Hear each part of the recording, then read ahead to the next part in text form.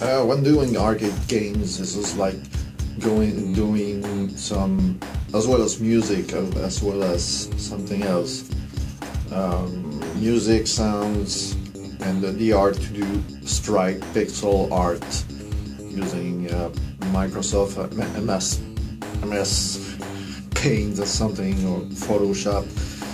The art to translate a picture to something like pixel in low resolution. You know, the arcade game studio use a resolution of 256 square by 256 display, and this is what this is used to. Really good resolution. This resolution is really compared to the NES. I mean, 60. It's some opportunity to do some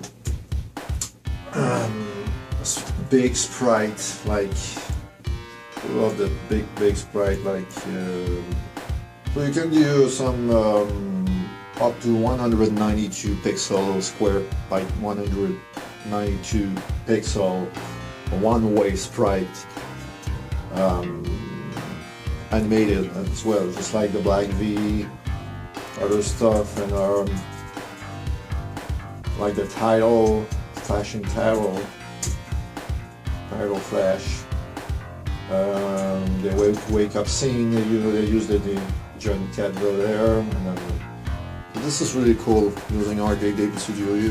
Doing gaming as well as doing music, chiptune music, as well as doing sprite. This is another way of art. You can express yourself with the kind of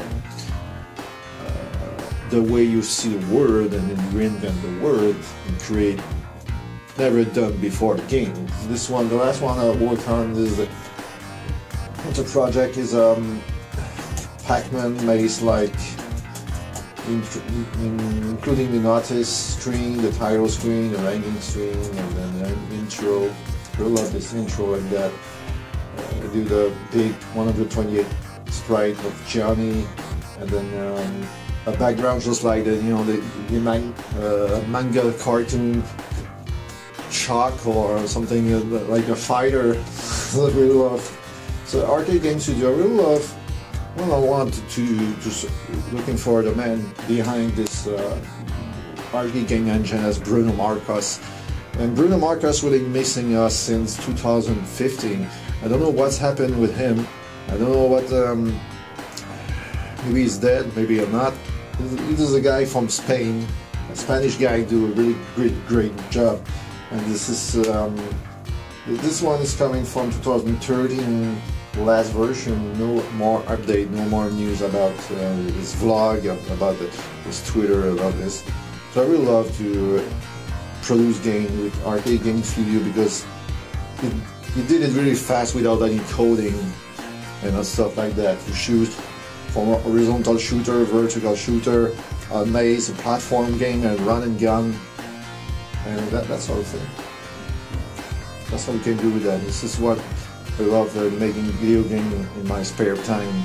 I started to do some tutorial about the Arcade Game Studio in French, unfortunately, but this is what video game, arcade retro video game is a piece of art, because you can be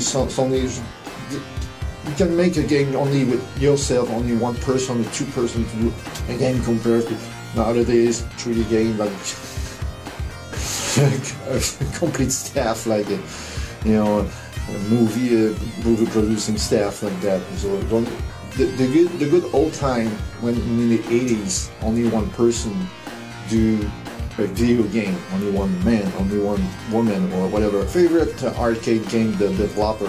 Well, of course, my favorite one was a legendary Eugene Jarvis. You know, the guy, the wonderful, smiley old man who was the father of Defender, Robotron 2084, Narc, Smash TV, as well as Smash TV and Total Carnage, and also Eugene Jarvis started up his own company, creating Midway. He worked for Midway your time, and in 2000 he started his own company and did some awesome arcade racer like Fast and Furious, where we can see the engine of the joy of San Francisco Rush and the Cruising USA. You know, do the Cruising arcade racer series as well. So Virgin Jarvis is really cool. One of my favorite game developers. So this is what making an arcade game is a piece of art compared to the complex nowadays gaming. This is a pixel, you take less place, only maximum 6 megabytes of the game, or 4, 3, or whatever. And what is this picture? Costs only some kilobytes. And good, the art of the arcade font, just like what this one. This is a Namco classic 8-bit font, as well as the same basic NES, Nintendo NES font. I really love this font. You can add different font, change the font as well. This is the sound of the character set. You can change that. So this is why arcade game is retro arcade game is a new piece of art. And I can produce a lot of games in the spare time as faster as possible. This is what this is another my passion outside music and video stuff like that.